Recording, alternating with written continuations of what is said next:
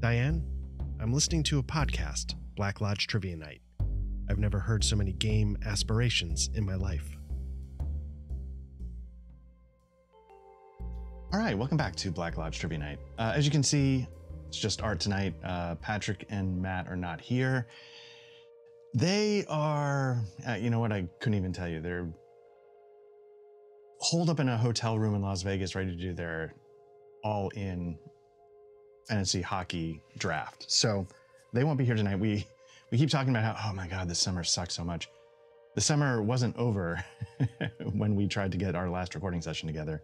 Didn't happen. So I wanted to cover something, you know, we haven't done a Bookhouse Boys in a while. So what I wanted to do is I wanted to, if you're watching this at the time of this recording, it's September 2024, getting late into the month. We've been doing our Mythras Imperative, I have it right here, Mythras Imperative Cold War spy game. I've got my little printout here. And in honor of doing Mythras Imperative, I'm going to chuck it to the side and look at M-Space. Now, M-Space is an offshoot of the Mythras rule set. It's not by the same company. The company that does Mythras rule set is the Design Mechanism. This is done by Frostbyte Books. It's by Clarence Red. You can sort of see his name right there. He's a writer and an artist from, I think, Sweden. I don't know if he had done any work before this in the RPG space. Maybe he had done something for the Design Mechanism on spec. I don't know.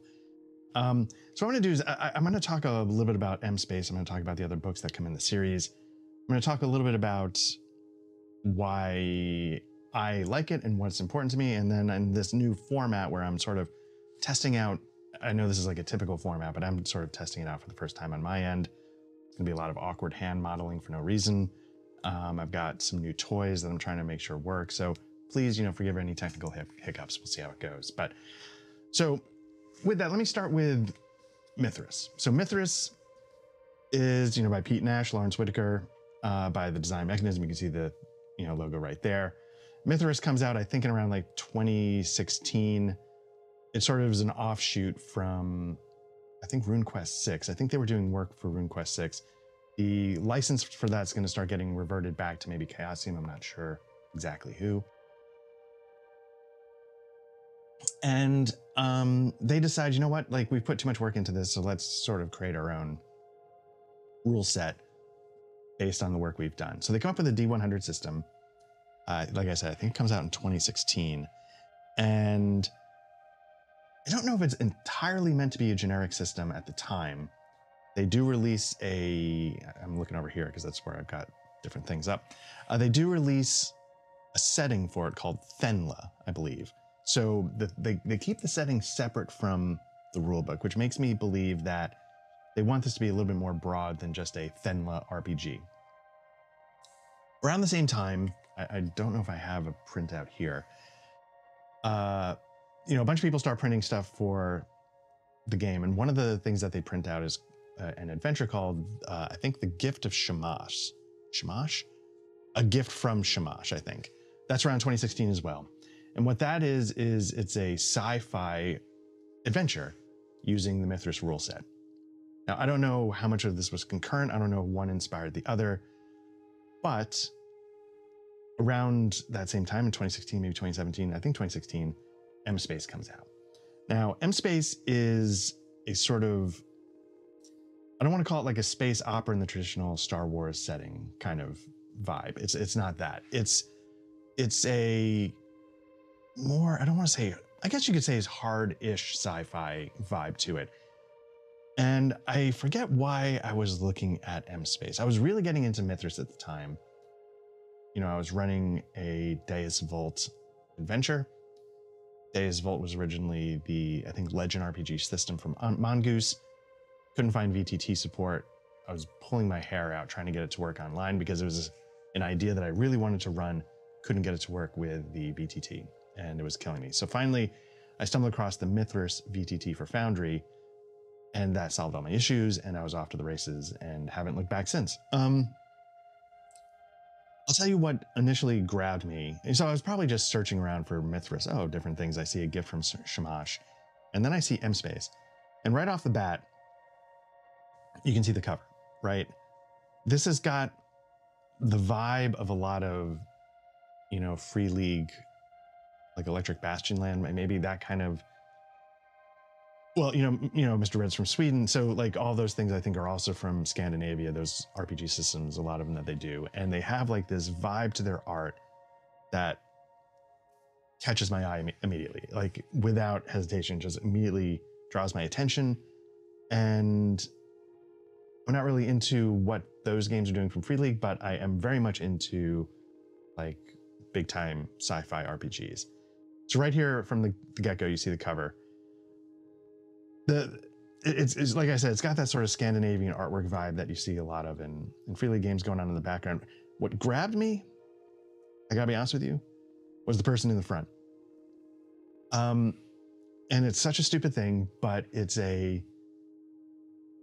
so often you've got these covers and it's spaceships and rockets and torpedoes and all these fantastic things. And then here you have someone just walking along a riverfront, right? And you can sort of see in the background maybe some Days Yore kind of bridges. I mean, they're probably still functioning, but they've got a little bit of an old school vibe to them. It's so the sort of mix of the two really grabbed my attention. And in particular, it really pulled me into the world because I don't know if I've ever seen like sci-fi art where you just had somebody like living their life to that, in a good way, mundane degree, intermixed with this kind of epic sci-fi vibe.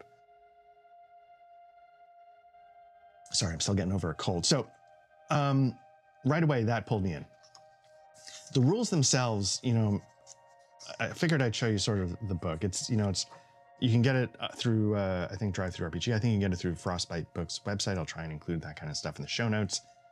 I don't know. This might be my second copy. I might have lost my original copy in a flood. And I was like, oh, maybe I won't get it again. Maybe I'll let it go. And then somebody, I think, sent me this. And that inspired me to then, reacquire everything else I had before that. But, so the cover art's really striking. If you've ever played a Mythras game, this is very, very simple. You roll 3d6 for certain stats, strength, constitution, size, dexterity, maybe power, charisma, because then there's two of them. Size and intelligence. Sorry, size and intelligence, you roll a 2d6 plus 6. So you're guaranteed to get, maybe above the average for those two if you're playing a human. Then, you just sort of derive a lot of stats from that, right? You get like action points, damage modifiers, experience modifiers, healing rate. These are, if you played other D100 systems, these are things that are usually pretty common, and you can sort of see like, you just like, what's this plus this gives you your damage modifier. What I like about this is that what I've always liked about Mythras is that it strikes me as crunchy, but reasonable and logical. A lot of these things here are things that are like one-time setup, right? You just need to know this, and then you got that, and you're good to go. Charisma gives you an experience point modifier. Little touches like this I really like because, yeah, it makes sense that if you're charismatic, you might be better at, getting experience in a way. Healing rates, so luck points is tied to power. So they give a lot of like nuance to the stats. In my mind, without it being too crazy or without it being illogical.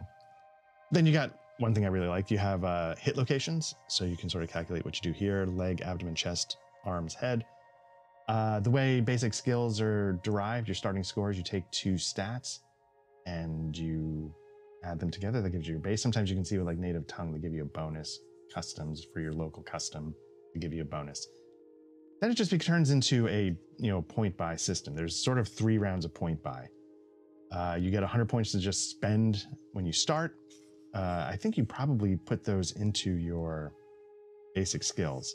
Then you choose like a career, and you get another 100 points to spend. You can sort of see some of the careers here: colonist, criminal. You can spend those 100 points on the skills listed under the standard skills, and then you get to choose 3 of the professional skills. Put those 100 points in. And then finally, you just get a bonus 150 points to just spend on whatever.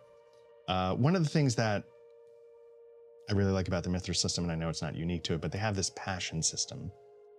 And they carry that over here into M space. And basically, it just gives you things to help shape your character. You can be passionate about a person, organizations, race or species, a place. And it's just ways to, lend some flavor to your character. It gives you a stat you can roll against to make things interesting. Like, like say you have a passion for like your daughter, a passion for family. Like you could encounter a moral choice and not really have a skill like, but you could say, I don't know which way I would lean. How would my passion for my daughter influence this decision? And so with that, you could use that stat in sort of like this more nebulous role-playing way. The other thing you could do is this game, and this is something I don't know if I've encountered in other systems, but you can use one skill to augment another. And so what that does is you take basically, I think, 20% of the skill you're augmenting with, and then you add that to the skill you're augmenting. So if you were like augmenting dance with your passion for your daughter, just to make it very weird, you would take 20% of that passion, add it to the target number of your dance score. It's like, God damn it, if I don't pull this dance off, then my daughter's school doesn't get the, gymnasium that they need or whatever, or electric boogaloo 2 or whatever. But you can sort of see how that works. And so the passion can be a really interesting way to influence it. Like, is this skill check, influenced by something I feel very passionately about or I hate? You can see right here, modifying skills. So I think that's what I'm doing. But yeah, and then the other thing, so it's got a very typical D100, very easy, standard, hard, formidable, Herculean. This, if you've played any Call of Cthulhu, I'm sure RuneQuest, all this stuff comes, is very similar. What I like about this is in Mithras, the division is like fractions. But let me just double check really quickly. It's fractional, but they don't in the character sheet. I was going to see if they have the character sheet here in the book, like maybe in the back. I think in the, so you can see the character sheet for Mithras. I think in the Call of Cthulhu character sheet, and I apologize if I have this wrong, I think they give you ways like space to calculate the different levels of difficulty, so you don't have to do the math on the fly. Mithras, you can see, doesn't. And so you're constantly like, okay, so what's like 1/5 of 47 to get my, formidable, just that kind of math. And you're just like, okay. Here it just turns into straight modifiers, and you get 40, 20, 20, 40, 80, which was also true of Legend, which is where, the Days of Old system I was talking about earlier. They do that. So, you get into different kinds of roles, opposed roles, extended conflicts. I'll get into that in a second. Opposed roles is sort of the meat of a Mithras-based system, because combat, and a lot of, I don't know if Call of Cthulhu does this, but like I've played, Columbia Games Harnmaster, they have opposed roles for combat. I feel like that's a very D100 thing to do, and it's basically how much you succeed above or below your opponent determines what happens. Extended conflicts is something that I think Clarence Red added to the Mithras core rules. I think this was his contribution to the rules. And what it is a lot of generic systems, and this is what I'm going to get into in a little bit. A lot of generic systems have this kind of idea, like Savage Worlds has it, I know, where it's just like, hey, you got to set a time limit. The One Ring, which is not generic, but I'm running that currently. They have a couple of systems that use this kind of base idea, and the idea is that you set a target, a time length, and a target number of successes you need to hit. And if you hit those many successes over a number of skill checks, you succeed. If you miss, you fail. So it's not that the extended conflict is a revolutionary game design unique to only M space, but bringing it into the Mithras rule set, in my mind, sort of flipped a switch for me in my head, and I'll get into that. And honestly, I think it did in Mr. Red's head as well, because if I bring this over here, he created basically an entire RPG based on that extended conflict model, which is basically you need to create a pool of hit points. So it can be literally hit points. They even say in the book, hey, if you want to swap combat out for this extended combat, just do it. But basically you would take, say you're trying to hold a door from being broken down. So your strength pool might be, your dice pool might be your strength stat. The opponent's might be their strength stat. And so that's your starting pool of hit points, so to speak. You do your skill checks. Whoever loses rolls, I think, a d6 and subtracts that from that pool. Things happen when you get to the halfway point. There's rules for like if you want to quit out in the middle. But basically, whoever hits, whoever wears it down the most loses. And that's how you sort of determine the winner of that extended conflict. I used them in some adventures I've run when I was running M-Space. And like I said, I think the Komai engine by Clarence Red takes that to the next level. Anyway, but that's not the focus of this today. So you can sort of see like if the protagonist has a critical success and the antagonist has a fumble, you get 3 levels of success. What that lets you do is it lets you trigger, in combat at least, it lets you trigger special actions. Now, special actions, I'm going to get back to certain things in a minute, but special effects, I guess they call them here. And special effects, they give you a list of like special things you can do that sort of help move combat along. So it's not just a slog fest of like punch 3 points damage, kick 2 points damage. You can sort of see accidental injury, rise, bash. It lets you do certain things. Certain ones are marked as offensive. Certain ones are marked as defensive. Certain ones are stackable. So if you say like got 3 special effects and you wanted to do bypass armor 3 times, you could. So, that's the kind of thing, what else is stackable? Maximize damage, counter, stuff like that. It tells you, it breaks it down, special weapon types, specific rolls that you need to hit. Anyway, so this is like a nice little chart to explain how like special effects work. One of the crunchy things that Mithras family system has is it has this idea of impaling. I think this works better in melee, obviously. I don't know if they use it for firearms, being able to like impale through armor or anything like that. So in fantasy games like Mithras or classic fantasy, like the ones that focus more on like your traditional fantasy, I feel like this stuff ends up being really cool.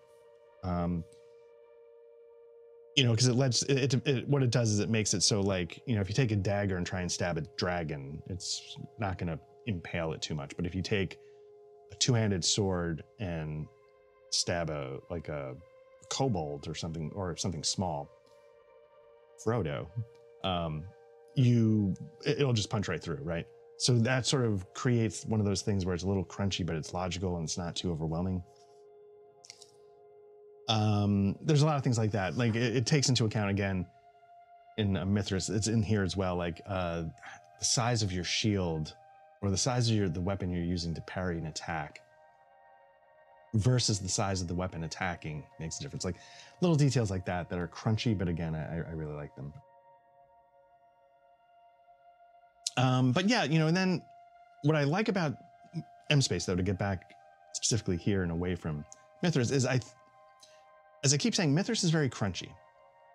And what this does is it takes the general Mithras rules and it sort of streamlines them a little bit. I think they reduce some of the numbers of special actions. I'm not sure. They switch the modifiers from fractional to -40, 20, They create extended conflict, and that's going to be a big deal because like they say, is like if this combat system is too complicated, just do an extended conflict because it's very simple.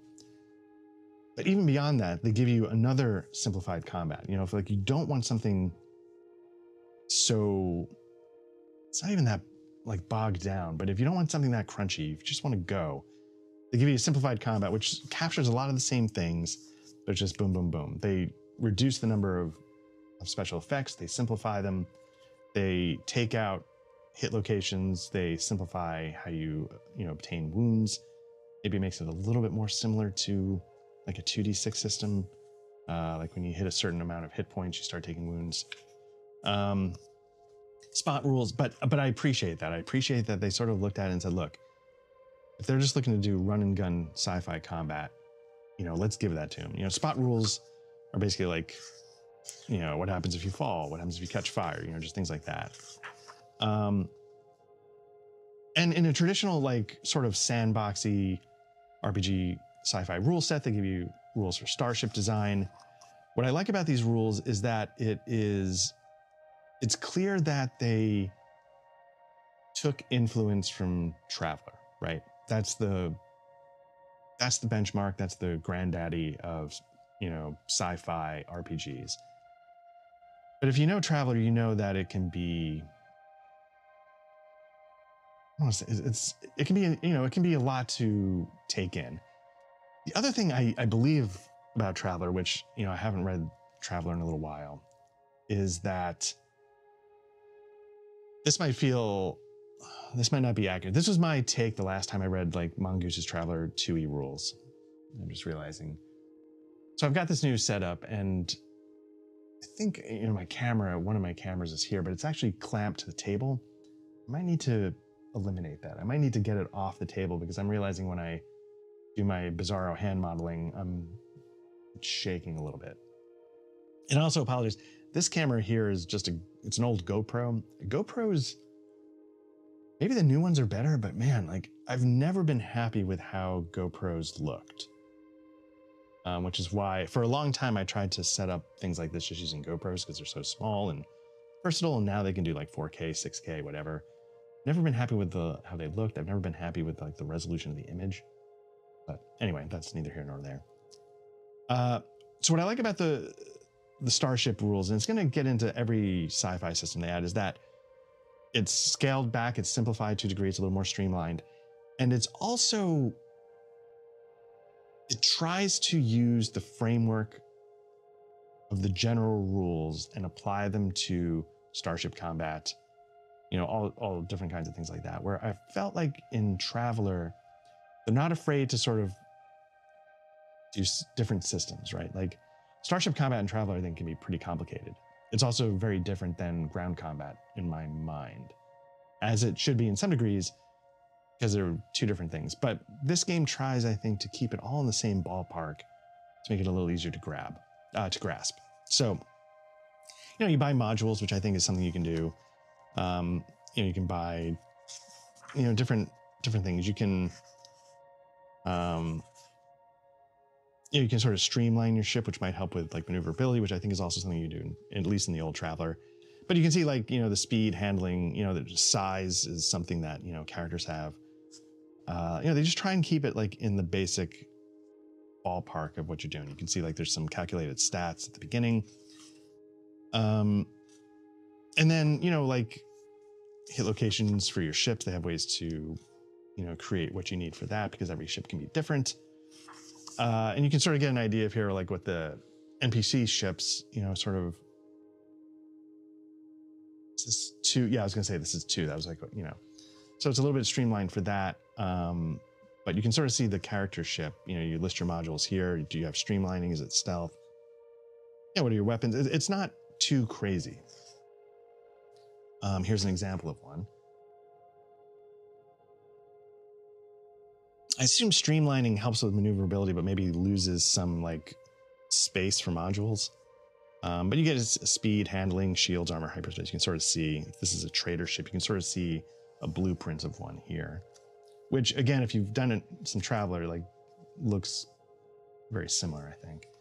Starship combat. Starship combat, I found the 1 or 2 times I ran it was pretty straightforward.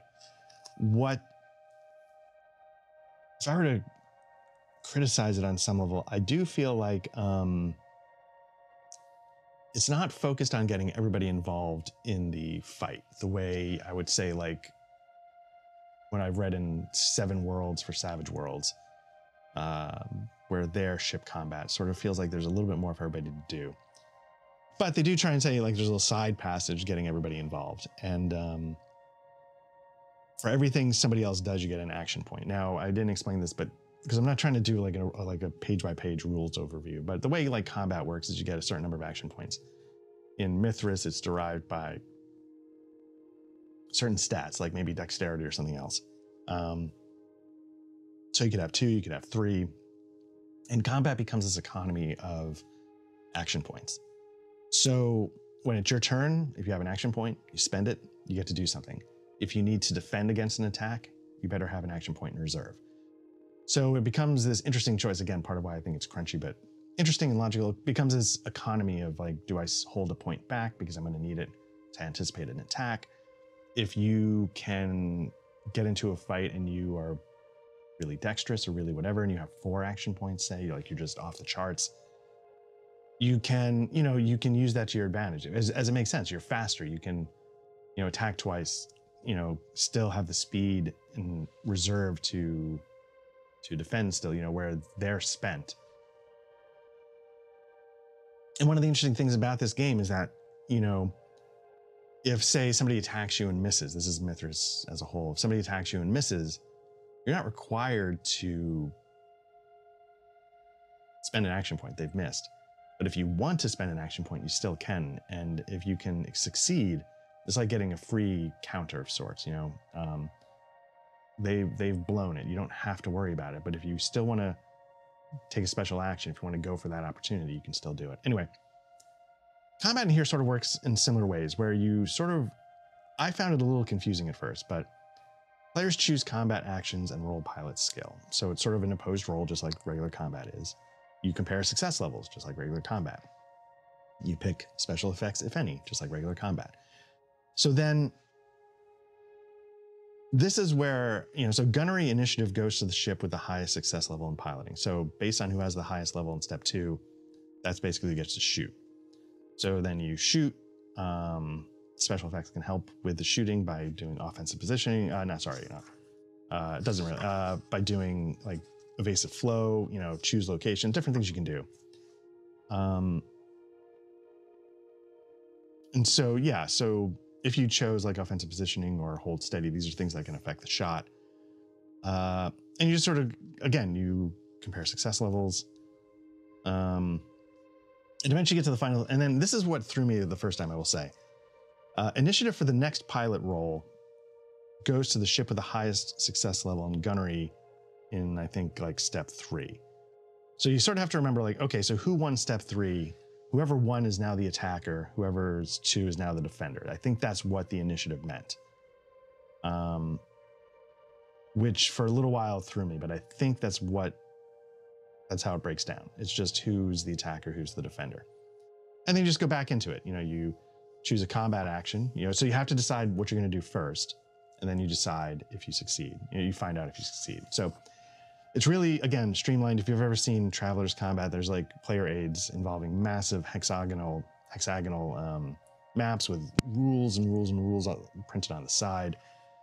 And it's not that it's bad in any way, it's really interesting, but it is much more involved. And like I said, it feels like it's sort of a separate system from what's in the rest of the game.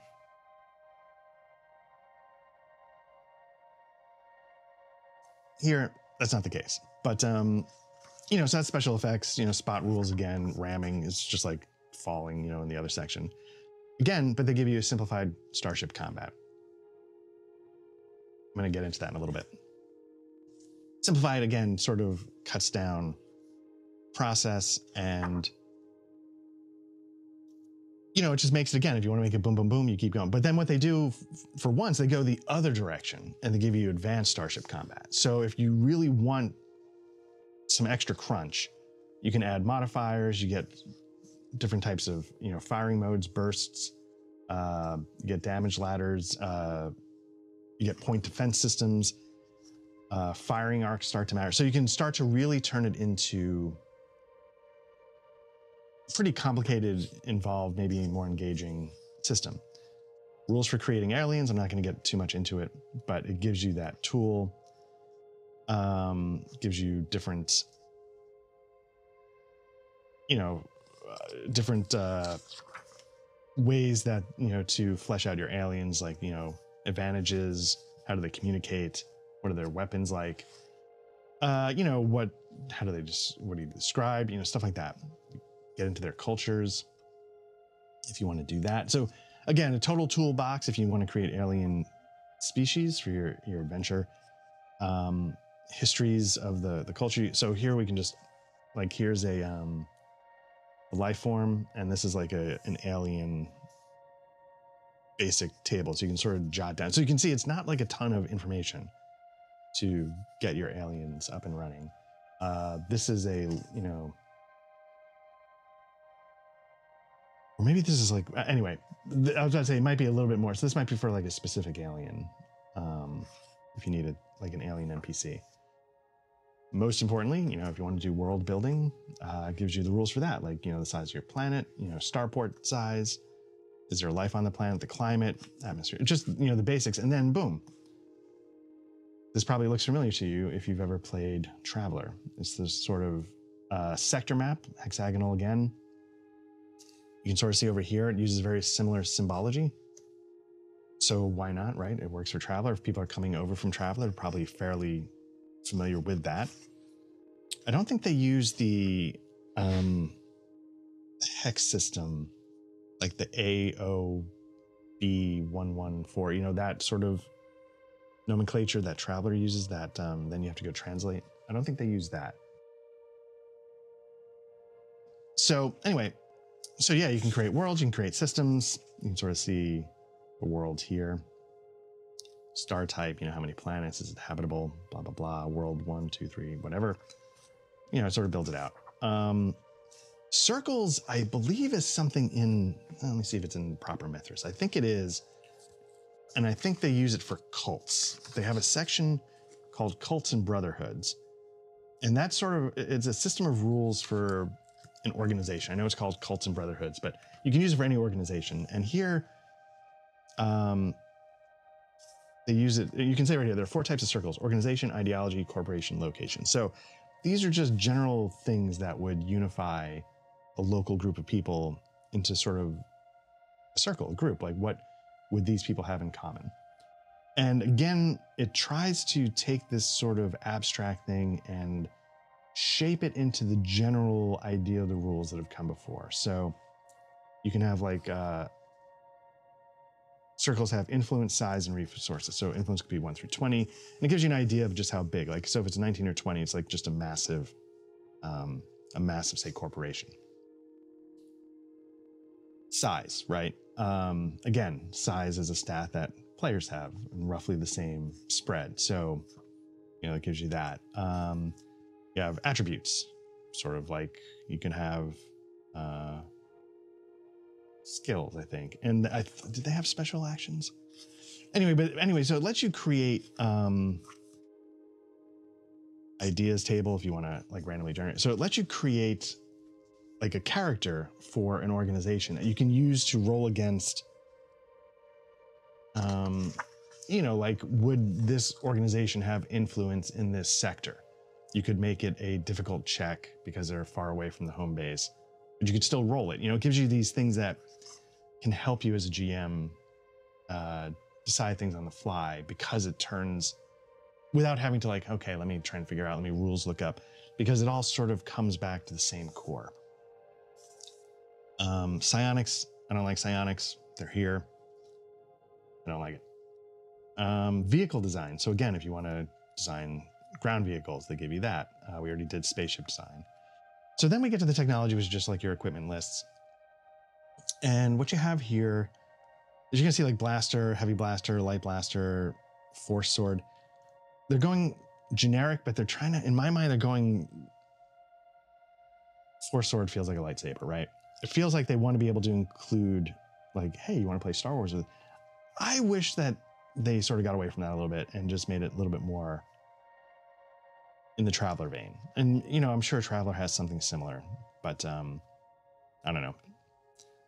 Because then going back to it, like the land speeder bikes, these feel like, they're names for something different. Starfighter, fast and fragile, slow and sturdy. A free trader is very much a Traveler thing, but it could also be, you could think of it as like a Millennium Falcon. But that's my bias. It doesn't, they don't specifically, but let's look at it. You got a speed of 8, handling, size. Got, some stats. You basically just need gunnery, and I guess the pilot would be the pilot skill, but very simple, and it all can move very quickly once you sort of do it again. They give you some general monsters, they give you some examples in the back. It's all good. Great. how to make expert characters, which is something I think they have in, the Mithras Companion, which is a separate book. If you want to make, I think in like, say, Call of Cthulhu, they have, what's that? Like the pulp Cthulhu, like it lets you sort of get extra points. I think they sort of let you do that here, like 450 instead of the standard 250. You can go super high up to 750. Anyway, so that's like the basics of the book. So like I said, what grabbed me to it initially was the artwork, and I'll slow down a little bit. And I don't know, like I said, I know, Clarence Red is an artist. I don't know if he did a bunch of the artwork in the interior. I don't know who, I will say, like, shots like this is in black and white. I don't know if that's on a planetary surface or if that's like an asteroid field out in space, but whatever it is, it really sort of captures a sort of corporate Weyland-Yutani vibe of like just that kind of sci-fi RPG. This stuff feels a little bit, that's not, I don't know. But it really was the artwork that first grabbed my attention. Shots like this. Zaxxon kind of jump gate, again, it's in black and white, very moody. And so that, because, again, I feel like the point of the RPG, and this is why, like, while I really like the artwork that's in those Free League games I was trying to remember earlier, it didn't grab me, because the subject matter of the art didn't grab me, but the style really did. But it wasn't enough to get me on board to play. Here, again, it really was. It really, really hooked me. So that's part of why I wanted to try and figure this out, because the artwork, it's got a little bit of a cyberpunky vibe to it. I don't know. Really grabbed me.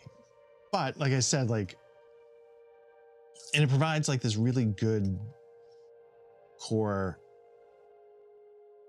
what feels like a generic sandbox sci-fi starting point. But we're not going to stop there, because then what came next is a series of other books. Now, I don't know what came when. There's actually, it's by the companions. We'll start with the companion. There's Elevation, Companion, Junkyard Blues, Circles of Steel, and I think there's another book, Reflex. I used to have a hard copy of Reflex. I now only have it on PDF because, again, I mentioned I lost a bunch of stuff in the flood. Anyway, so they come out with M-Space, and then they decide they want to, again, this shot right here, again, the artwork immediately grabs me. And Scott Crowder then starts to get involved. I don't know when he actually got involved, but you start seeing his name on stuff. And what this does is it adds to it, you can see cybernetics, robots, Q-Tech, which is sort of like, might be like psionics, but for electronics. Origins, hacking, they do some stuff with combat, and then they give you an adventure. Again, that sort of striking, in my mind, Scandinavian art style of artwork applied to subject that I find fascinating. So they get into cybernetics. They give you the ability to create cybernetic characters. They sort of build off of like the spaceship design. So you have modules like the spaceships do. They give you new careers because they're introducing cybernetics. You can sort of add prosthetics, let you have robots. You can create a robotic character. Again, they use modules.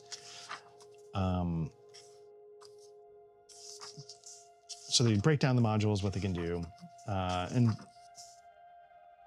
I don't like psionics. I'd rather have whatever powers you want to sort of incorporate into your story be done through cybernetics, things like that. Q-Tech it says right here, it's a tech implant that wraps itself around the user's neural cortex and sends out filaments, which one's blah, blah, blah.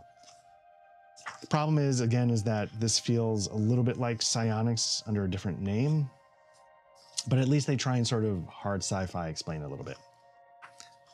Psionics feels like magic, and I don't want magic in my sci-fi. I feel like Q-Tech works a little bit better once you get into this psionics, not psionics, cyber tech, and, you know, once you introduce hacking, because then, you know, whatever.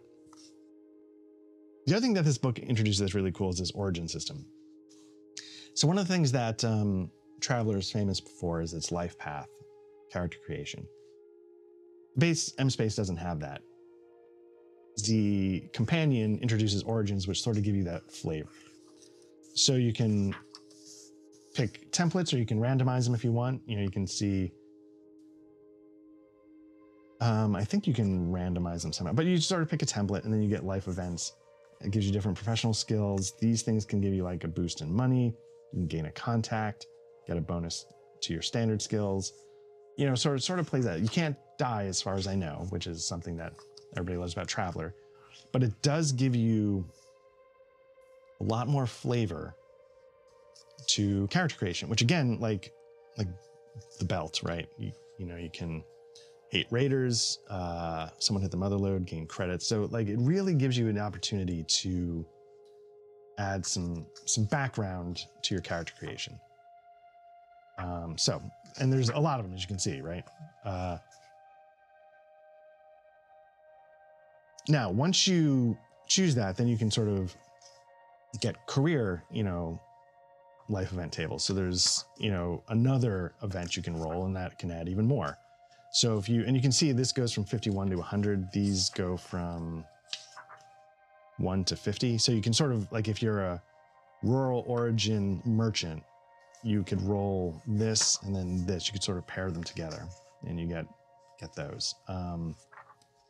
I don't know if it's meant to be either or if you roll on both. Part of me feels like if they set it up to be 1 through 50 and then 51 through 100, what I did when I ran it in Foundry is I think I sort of pulled them together and turned it into you roll once. And so you can either get a scout. Is this out of focus? It's hard to, I don't have a, anyway. I did it where it was either or. So you get one event that happens in your life. It's either because of your background or because of your career. Again, like, I love that artwork. Inmate, thief. So then they get into hacking, you know, again, they come up with systems that, again, I felt like, again, I don't want to just explain the books, but they came up with systems for hacking that I felt like, you can see like difficulty 0, 30, 50, 70, 90. Oops, I just banged my microphone. They're not exactly the same numbers, but you can see that it's creating these tiers of difficulty and working from that, much like a regular skill check. It goes into opposed roles. You can use extended conflict for hacking, which I think is a good way to do it. You have different gear that can give you bonuses. Anyway, they introduce more things with combat. They give you some more special effects. And I think a lot of these might be partly because of robots and cybernetics. So they sort of, and then they give you an adventure. Great. What I will say is, so yeah, there's pre-generated characters you can download for the adventures. Circles of Steel we'll get to in a minute. Odd Soot is sci-fi mysteries. And 20s are just advertising other games by Frost. What I'm trying to find is, where did they put? One of these has an ad for, oh, we'll get to this in a second. So we get those. We'll do Circles of Steel really quickly, because what Circles of Steel is literally what it says. It's a bunch of circles.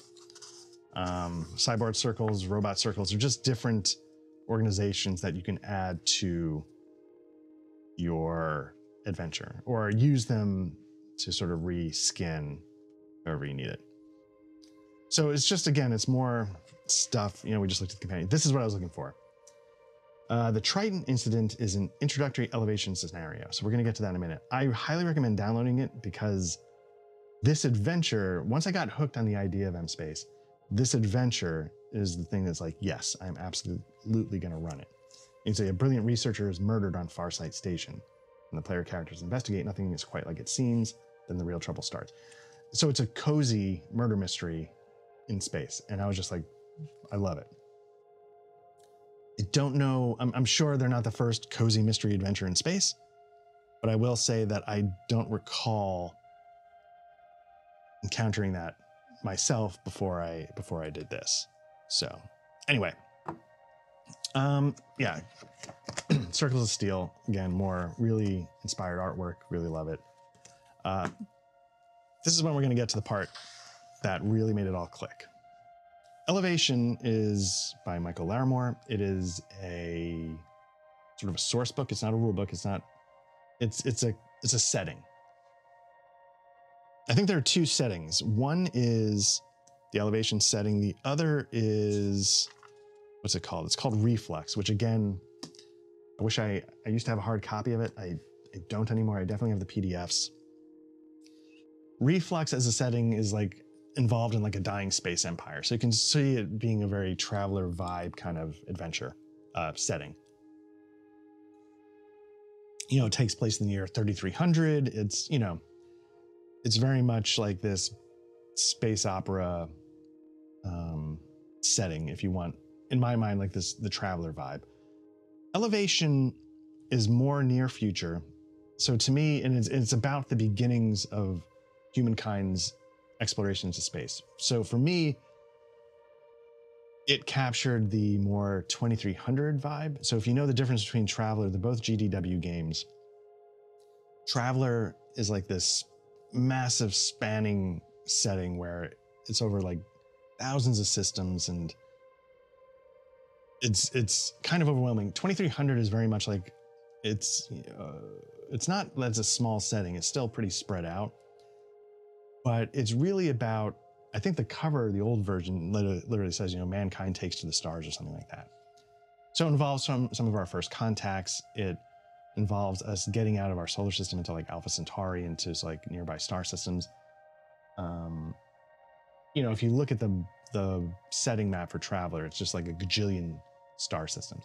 If you look at the setting for Traveler 2300, the map that used to come with the game, it's like sort of very much near Earth stars, like within like 100 light years or something.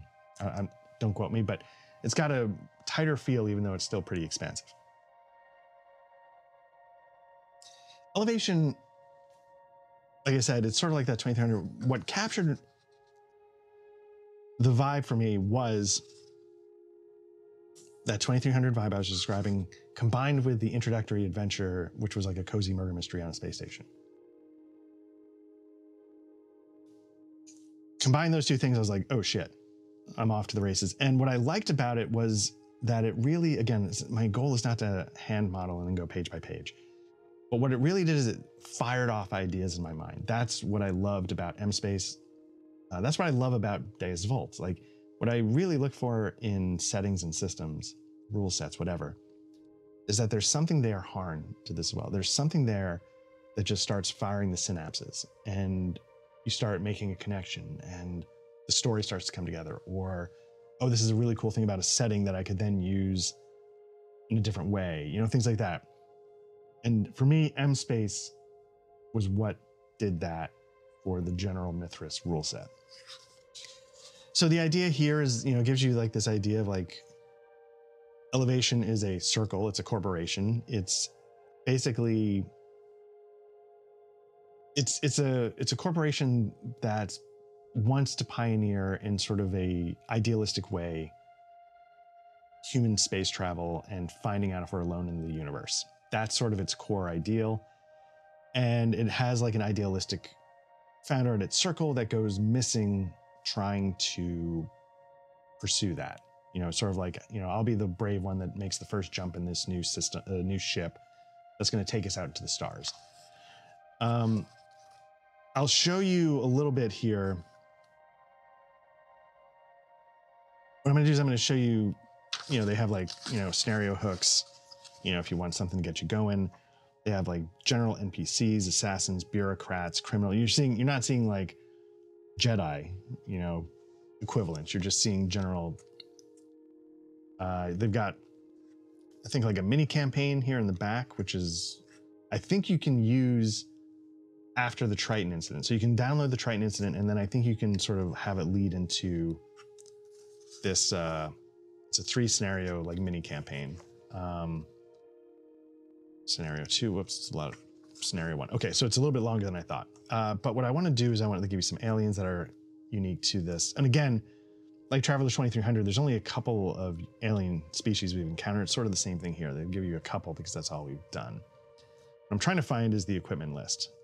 They've got some galactic colonies, not a ton of them. Again, like 2300, there's like some main ones like Alpha Centauri, but a lot of it's still up and coming. But what I wanted to, the reason I wanted to show you the equipment list, if I can find it, is because it sort of gives you the idea, what I was showing you with like the Force Sword in the main book. Here they have like a molecular blade, which feels a little bit more like what the GDW games would do. Stun stick. But then you get to like, you know, mag shotguns, plasma rifles, laser pistols, you know, so they give you, these start to feel a little bit more with what I'm used to with a sci-fi setting. So I think in that you can sort of see what they're trying to go for here as opposed to the more broad equipment list. So for me, I feel like you get M-Space, the rulebook, for me personally, then you absolutely get Elevation, the setting. That's to me the official setting here as well, because I'm looking for that 2300 vibe.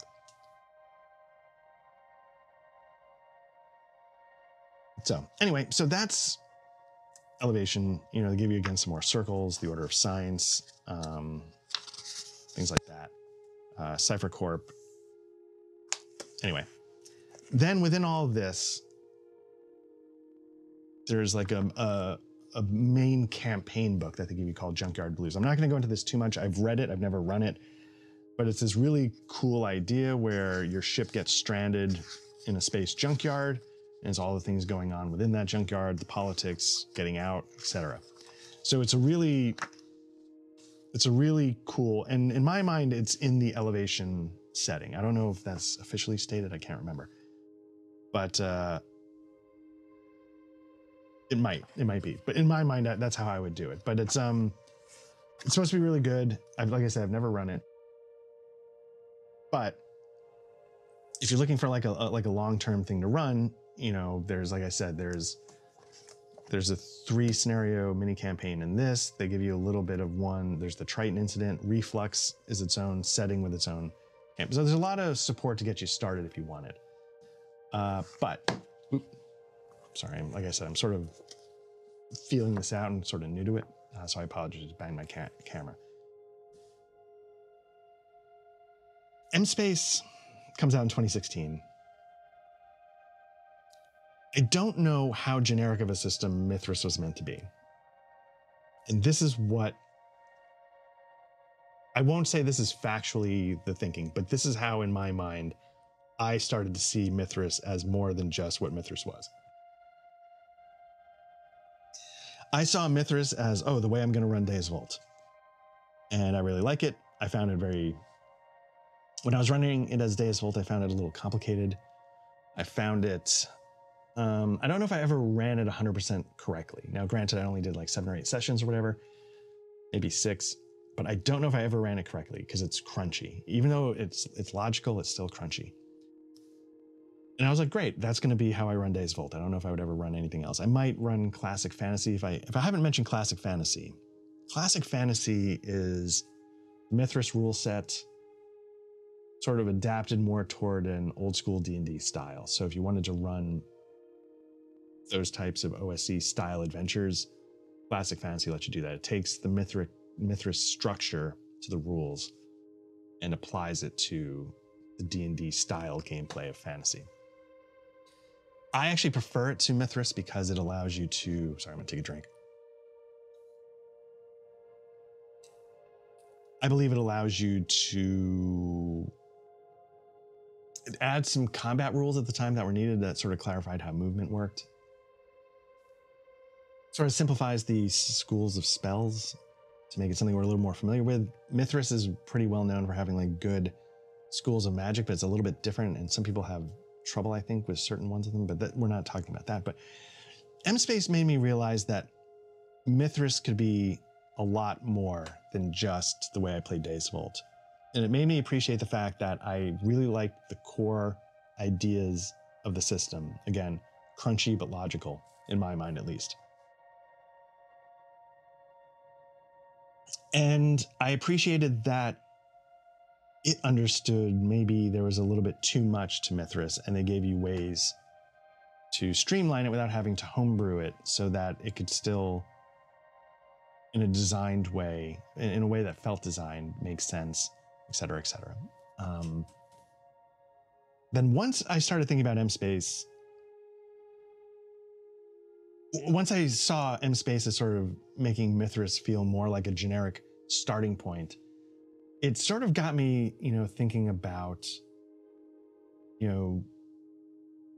D100 systems, and made me realize that when done in the right way, I genuinely really love a D100 system. And Call of Cthulhu is not it.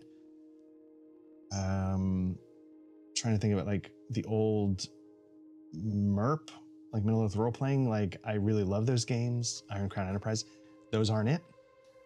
This was the first time I was like, this is a great D100 core system that I would like to see used in other ways, or I would like to use it in other ways. And so M-Space is the reason why, again, if you're sort of watching this as, when I'm recording in September 2024. And I've mentioned that, we're running a Cold War espionage game. I spent a lot of time trying to figure out what system to use for that. And I landed on, going with Mithras Imperative. Mithras Imperative is the open license portion now of the Mithras rule set. It's, free to use however you want. You just download it. You can make your own products for it. It's, it's sort of like their open license, which a lot of systems have. But I wonder, in my mind, would this type of effort exist without Frostbyte Books, Clarence Red, seeing, and a gift from Shamash, which I don't know. I have a copy of it somewhere and I don't know who wrote it. If they hadn't looked at Mithras and said, this can do more, and then they start to expand upon it, the design mechanism, the company that makes the game, they end up creating, they have classic fantasy. They do Destined now, which is like a superheroes version of the rules. Lioness, which is it's a fantasy, sort of sci-fi fantasy series, I think. They do the rules for that. They have like Monster Island, which is sort of like that kind of King Kong pulp, which includes rules for hex crawling. They have their Mythic Earth series, which includes Polynesia, Babylon, Constantinople, Rome, Britain. So it's all these things that, now those are a little bit more directly tied, I think, to the original Mithras rule set. But you get the idea that there's all these things that sort of developed. And for me, M-Space was the key to unlocking Mithras as like a generic system. And I'm curious how much of this would exist if M-Space and A Gift from Shamash hadn't looked at things and said, let's take it out of the box and see what we can do. Like classic fantasy is still sort of within the box, if you get what I'm saying. But because then Mithras Imperative, you can see right from the cover, sci-fi, the classic Mithras setting style is like sort of Bronze Age fantasy, modern, like Western. They really wanted to do it so it could cover everything. And in my mind, it's one of the better generic D100 systems out there. I really like where it's gone, and I appreciate that they've made this effort to open it up and make it a little more accessible, make it a little more wide-ranging. And for me, a lot of that started with M-Space. So I don't think I would be running a Cold War spy game if I hadn't discovered M-Space a number of years ago and given it a shot and ran it and really enjoyed it. Now, ironically, the M-Space campaign that I started with that Triton incident, I'm still running. I've since converted it to Savage Worlds, and I don't want it to be a knock on the rule set itself. It was just a thing where like not everybody loves D100. We'd been playing for a while. The VTT support at the time was different for Savage Worlds and for Mithras itself.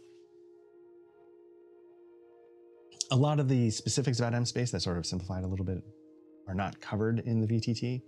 So you end up playing M-Space with a little bit more of the heavier rules from Mithras because that's how the VTT works. So, and then I started to read Savage Worlds, and maybe that'll be another Bookhouse Boys at some point.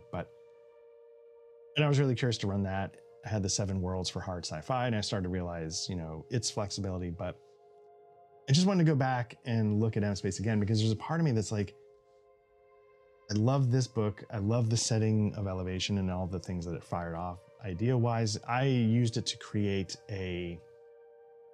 my M-Space campaign takes place within our solar system.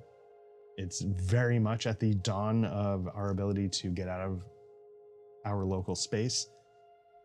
But the Triton incident, Elevation as the setting, all that inspired my own sort of like Expanse-esque campaign that I've been running now for a couple of years. And I think the players are still enjoying it. And, obviously a lot of crossover with inspired by Traveler. I believe there's somebody out there on the internet, and I'll see if I can find the website and include it in the show notes. I'll probably forget, but somebody was running the Pirates of Drinax, which is like that classic Traveler sandbox campaign that, has a lot of love. They were running it in M-Space. So if you wanted to literally run Traveler, but you found maybe Traveler a little too cumbersome, you wanted something a little more streamlined, or if you just prefer D100 mechanics, like this can do that. There are people out there that have done the conversions already, and you can do that. But anyway, so I just wanted to, do, an overview, a quick, look at the M-Space line. And hopefully, again, it's been out for a while, so it's not like it's brand new. If I were smart, I'd be doing something for the clicks, like Shadow Dark or whatever, I don't know. But I just wanted to sort of take a look at this, showcase it a little bit, because it's been very important to my more modern RPG path. And yeah, I find it amazing what happens when a rule set or a system or an adventure just clicks. I think that's part of the magic of running role-playing games and why we do it, right? Whether it's like the world building in a rule set, something gets you inspired, or setting to get you to want to create adventures in homebrew, or whatever it is. That's the magic of what an RPG adventure setting or a rule set can do. And for me, M-Space is one of them. And so I just wanted to go through it and show you guys what I think is a really great D100 sci-fi game. So thank you if you've checked this out. If you're watching this, you have found our YouTube channel. Like, subscribe if this stuff interests you. For audio versions of things like this, our actual plays of tabletop RPGs, or our, somewhat sporadic RPG discussion podcasts, again, just search for Black Lodge Trivia Night wherever you get your audio, and we should show up there. If you want to talk about CRPGs and mainly RPGs, we have a Discord channel that'll be in the show notes as well. Jump in if you want. And otherwise, we appreciate it. Again, this was the very last week of summer when we were supposed to record, and things just fell apart. But this gives me a chance to, play with some new toys, try something else out that's a little bit different. And hopefully, this lets us cover some things that we might not have been able to cover before. Because there's no reason why I couldn't be showing you this and have Matt and Patrick on, and we can figure something out like that. But anyway, yeah, this has been Black Lodge Trivia Night. I'm Art. Matt and Patrick, will be back with our next recording at some point. We're doing a little bit of Eat the Reich at the moment. We're doing the Cold War spy game using Mythos Imperative. Matt's prepping some Delta Green. That's on deck. We might be doing a session of Into the Odd. I'm not 100% sure. We started one, me and Patrick.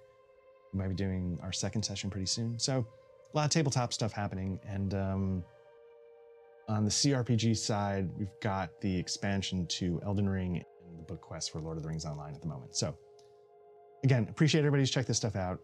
Hopefully this was interesting. Hopefully at least give the PDFs a check. Download the free Triton incident. There's some things that are free. Just, check those out. I think they're absolutely worth taking a look at just to see what it sparks in your mind. So thanks again. Take care. Talk soon.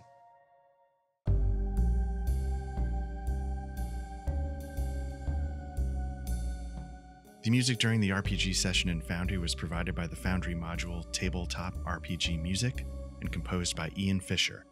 You can find his Patreon at www.patreon.com/tabletop RPG music, all one word.